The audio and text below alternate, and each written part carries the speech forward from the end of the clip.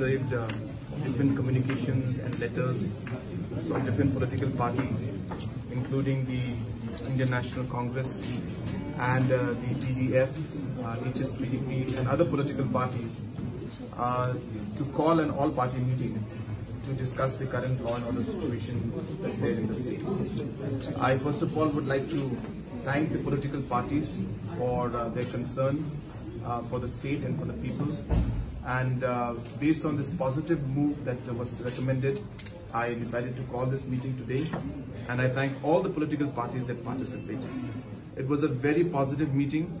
All the political parties expressed their concern over the law and order situation and expressed their solidarity to ensure that whatever can be done from their side to bring peace and normalcy to the state and to Shillong City, they would be very happy to participate and work with the government jointly, as this is an issue that concerns every citizen of the state. Good suggestions were given. We had a lot of discussion on the incidents that took place in Ishamati and in Shillong City. They expressed their concerns about different situations like the curfew, on how it had affected the livelihood of the people. They expressed their concerns about the internet ban and proposed that if there could be other mechanisms to ensure that the internet would not be affected, but maybe situations where the social media could be controlled.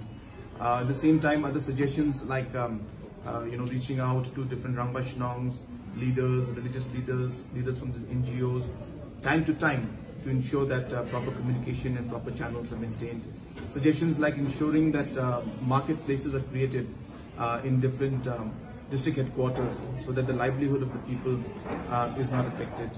Suggestions were given regarding issues in Langpi, where there were some suggestions about coordination committees to be set up, and suggestions that meetings should take place at the highest level between the two chief ministers. And we informed them that yes, the discussions are on, and very soon we will be meeting the Honorable Chief Minister of Assam, and a letter from this regard has been sent from the Chief Secretary's side. At the same time, there were some concerns regarding the supply that was there in Ishamati and other affected areas, also regarding the number of armed forces that came in. So a number of aspects were discussed in the meeting, and I must say it was a very, very positive meeting.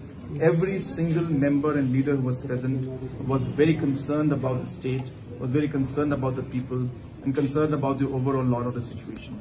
I once again thank the different leaders from the different political parties. We had senior former ministers, we had senior party leaders, MLAs who participated, and all have really given a very positive response.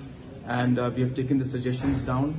Have been very good suggestions, and definitely the government will look into all those suggestions given there, examine them, and try to take them forward. So